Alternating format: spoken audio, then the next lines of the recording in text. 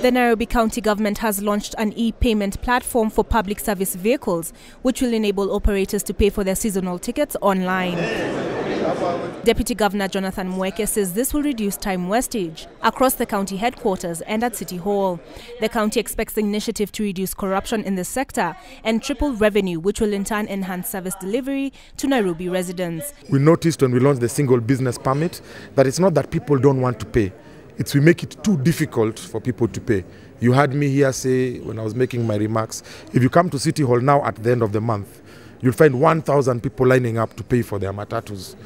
So you line up from morning till evening, kama tani yako haijafika unaenda nyumbani.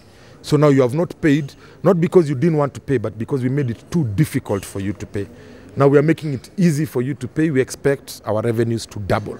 Mweke indicates that the platform has also been made available to all of City Hall tenants who will be enabled to make their payments online. Is we want to get away from the daily parking rate, because it's not fair to charge a motorist 300 shillings to park for 24 hours while he's only come to town for 5 minutes. So we want to change that and introduce metered parking for half an hour, for 1 hour, for 3 hours, so that you only pay for the service that you're receiving. As soon as we get that policy through our legislative process within the county, that we will also launch and implement. For Simon Donga, I'm Olive Barrows for Capital TV. Your patience and your coming